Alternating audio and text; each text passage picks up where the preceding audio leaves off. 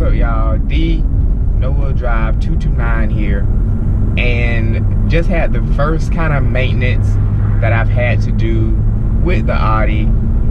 It's ironic because I had just made the video like what, 2-3 days ago about how hadn't really had to do much maintenance at all. Well, that ended. The car started shaking a bit and my TPMS sensor kept going off. So I was like, what is that? I thought maybe that the tire that blew out that I told you about, I thought maybe that tire was faulty or that rim was bent and maybe that's why they keep blowing out. But it turns out that one is fully inflated. They were all fully inflated, so didn't know quite what it was. So I took it to a tire shop. Upon closer inspection, the front two tires look horrible, like the actual tread, like it's almost bowed, like it's like there's like a bow in it. So it's like really time for some new front tires. So I'm just gonna have to get those. I mean, I guess it's not, you know, really a major deal. I mean, everybody gonna have to get, you know, get tires. I put about, like I say, like 10,000 miles on the car, a little over that. So I mean, you know, it's to be expected, you know, nothing really out of the ordinary. So I ended up going to the independent tire shop. I got some Tiger Paw GTZ tires. The reason I didn't go with more expensive tires is because A, I plan on selling or trading the car in like 2 or 3 months. So I was like, why would I spend a lot on expensive tires? B, the car is all-wheel drive, and so it doesn't matter a whole lot as long as they're not totally crap tires. And C, the reviews on the GTZ tires were pretty good.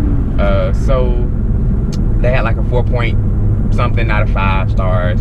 Most people seem to enjoy them, and those were people with like front wheel or rear wheel drive cars. So I'm sure on this all wheel drive car, I'm sure they'll be just fine for what I need them for. I just need them to last, you know, maybe 5,000 more miles. So ended up doing that. That cost me $410 for 2 tires, and that's mounted, installed, and all that. So just ordered them. I gotta go back later on today or either in the morning to get them installed. So kind of the first major maintenance I've had to do. Like I say, the back tires, they didn't look that bad. Like I said, one of them was brand new. Obviously I had to blow out not too long ago, and the other one didn't look that bad at all. So we'll probably just keep rocking with that one.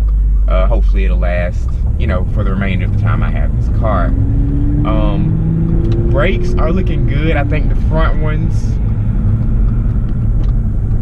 brakes are kind of starting to get a little low, so hopefully they can make it until the time when I trade the car in. So just kind of an update on the maintenance of my car.